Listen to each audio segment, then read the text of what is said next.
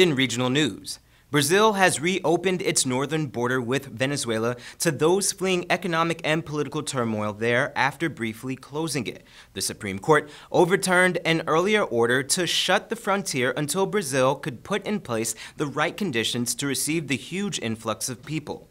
Authorities in the state of Roraima in Brazil's Amazon region say some 500 Venezuelans cross the border every day.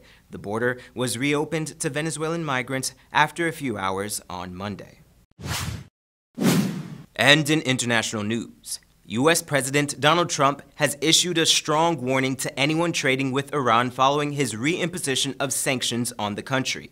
Anyone doing business with Iran will not be doing business with the United States, the president tweeted. Some reimposed sanctions took effect overnight, and tougher ones relating to oil exports will begin in November.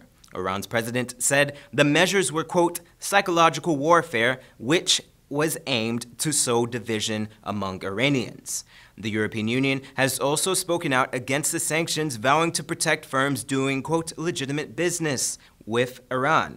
The sanctions follow the U.S.'s withdrawal from the Joint Comprehensive Plan of Action, also known as the Iran nuclear deal, a deal negotiated during the presidency of Barack Obama, which saw Iran limit its controversial nuclear activities in exchange for sanctions relief.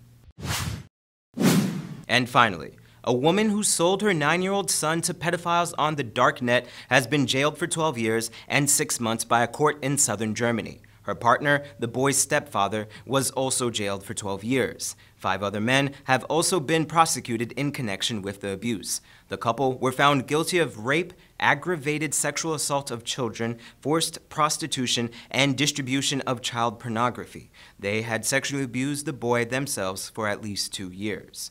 Channel 2 Headline News, George Gonzalez. Thanks for watching Headline News. Leave a like or a comment below. And for updates on the latest news happening in Guyana, click the subscribe button.